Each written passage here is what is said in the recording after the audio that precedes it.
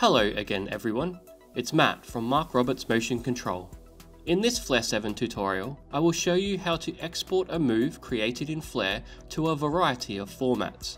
The exported file can then be imported into other software packages. The Move Export window allows you to specify what format and additional data the exported file should contain.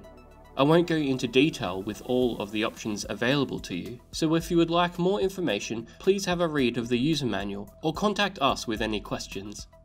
With an existing job open, specify the file you wish to create. For text-based files, you have the option to append the move data to an existing file. Select the data format you wish to export to. Cartesians will export the camera and target positions plus the roll angle. 3-node will do the same thing, except that the up vector position is exported instead of the roll angle. Eulers will include the camera position plus the pan, tilt and roll angles. Axes will export the raw axes positions, which is useful if you would like to model the rig yourself or to interface with things like encoders on cranes or dollies. The coordinate system of the exported positions can be changed if you are importing into a CGI package with a different system, for example Maya or 3ds Max. The job name, lens name, aperture and field of view are all additional fields which can be added to the exported file. If you would like to export the waypoint positions only instead of each frame, check the Waypoints Only box. Once you're done, click the Export button to begin the process.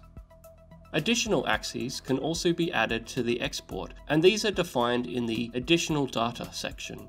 For example, if I want to export the position of a model mover, I select it from one of the drop-down boxes.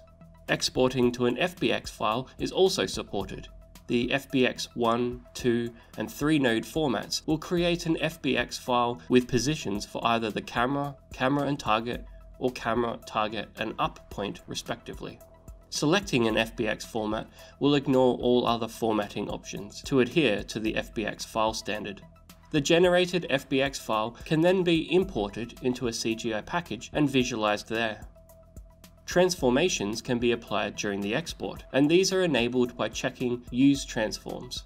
For example, if I want to rotate the move by 90 degrees around the origin, I enter 90 in the Rotate field. That brings us to the end of this tutorial.